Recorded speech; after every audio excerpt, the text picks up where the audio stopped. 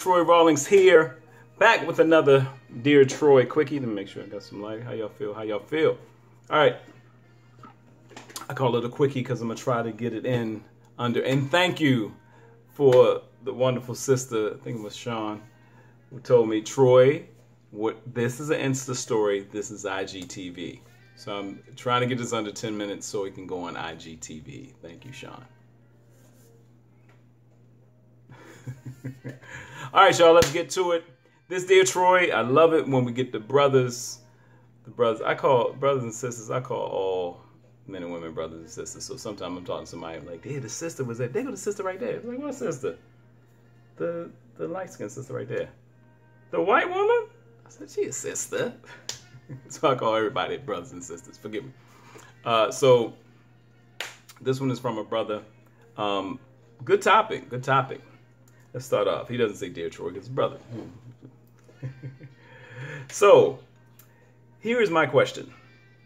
Why do I always get the quote-unquote, you are too nice phrase from women and the we can only be friends card? I don't get it. And how is it that you have to have a ton of things in common with each other?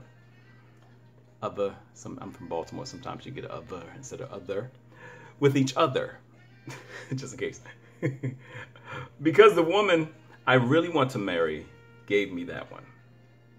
We have the most important things in common. We both love the Lord and want to serve him.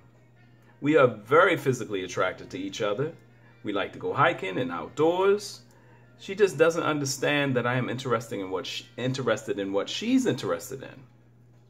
And I'm happy doing the things that she likes to do. Whether it be going to an opera or play or a concert. Yeah, so she doesn't like sports, so she doesn't have to. I can do that with my friends. That's what friends are for. So you get time away from each other. Friends are so you can get time away from each other and you don't smother each other all the time. I am not your normal guy. I will go with the girl on a shopping spree and hold her purse while she tries everything on. It doesn't matter. I've worked long enough in retail to promote certain looks. LOL. He goes on to say that they both been married before, because I asked them a couple other questions. They both been married before. They dated for like 6 months some years back, and they were going to the same church. Everything seemed to be going fine, and then she was like, we don't have enough in common. So she left, went to another church. They kind of hadn't seen each other. He had commented on a picture and she texted him. They started talking again, and they started dating again. And then she gave him the same thing. We don't have enough in common. He said, I don't get it. I don't get it. We get along great, and we have great chemistry. All right. Yo, my man, my brother from another mother, signed, I'm the man right in front of you. The man right here. Okay, he didn't put that. I just figured it'd be good to say that. All right. This is not uncommon. It's not uncommon at all. And let me say this, because there's some woman listening now. It's like, you know what? I've been pursuing this guy, and he's not interested. But I think it's something there. So should I keep pursuing? No. No. This is where I'm going to push a heavy double standard.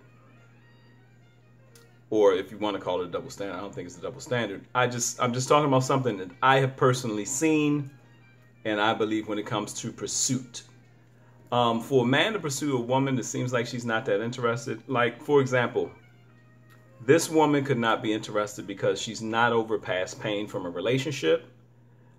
That's one that's kind of hard, but not so much. That's just a time thing, hopefully. She also could want, it says you don't mind doing the things that she's into. Is she asking you to take more of a lead and suggesting other things? She said you don't have enough things in common. She may not be talking about the same things you're talking about.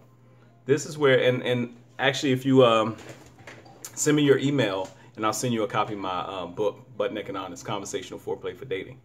Some of the things that we don't ask, like you two are heavy into the Lord and stuff like that. But sometimes we don't have enough conversations about the physical aspect, intimacy, not just sexual intimacy, but intimacy as far as the entirety of it. What things does she, you like? You mentioned some things here that are pretty recreational, hiking, outdoors. Didn't you said whether it's going to an opera or a play, but you didn't mention anything about nice dates, movies, walks in the park. You didn't mention anything about romantic things. What romantic things are she into? Because she may not be good at vocalizing what it is. Because it sounds like you, because the not enough things in common thing.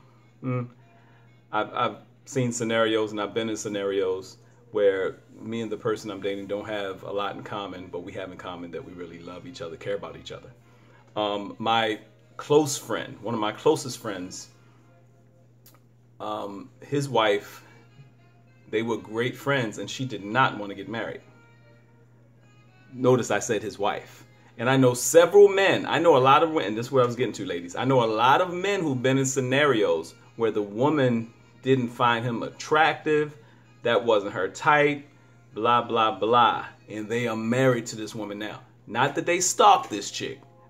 No stalking. I'm not talking about stalking. Or if a woman says no and you don't understand no, I'm not talking about anything to get your head bashed in or get you locked up. I'm not talking about that. I'm talking about pursuit and courting someone and being a friend. Like this brother's talking about, he's a friend first. But he's wondering why it seems like every time things go forward, there's a pullback. There's a fear there. She could have a fear of commitment again. She could have a fear of wanting to get married, or is something in you that she sees that is stopping her. I don't think it's anything wrong with you guys being friends, but it seems like she came back for a reason. But it could be something different that she's talking about. Maybe she's not feeling comfortable enough to open up and say, well, I'm not attracted to you in this way. Or it's something you don't know about. You know, the women is like, there's something you don't know about me. I'm pretty kinky, but I love the Lord. You know, whatever it is. Have those conversations. It seems like you guys have a friendship, but every time it goes towards that area, she gets cold feet. It's pretty normal. It's pretty normal, especially for people that have been married before and trying to decide if I want to go down that path and trying to decide what's what. And you are a good guy. I personally know this guy. He is a good guy. Maybe she's not looking for a good guy, quote unquote, in that manner. You know, I have a woman, wonderful, and I think I'm a pretty good guy in a lot of senses. I got a bunch of junk wrong with me, this, that, and other. This one sister was telling me, well, it was when I first met you, you had those hoop earrings, and I thought that was so sexy. I was like, well, so that was it. I had hair then too. So it's not crazy. It's not crazy. And a lot of guys feel like they put in that category. I talk to guys all the time. It's like, yo, I'm a nice guy, but it seems like these women don't want nice guys, this, that, and other. Well, you know, go down the path if your heart is there. And if it gets to a point where you feel like, okay, this isn't going anywhere, there's nothing wrong with pulling back and reevaluating the heart. Take care of your heart too. Your heart matters too. But at the same time, initiate the conversations that will give you some more of the answers you want. Like I said, send me your email address. I'll send you my book, Butt Naked Honest, Conversational Foreplay for Dating, asking the hard questions up front. But yeah, you hate to say it. I hate to say it this way, but maybe it's not you. Maybe it's her. And maybe it's something that she hasn't opened up fully.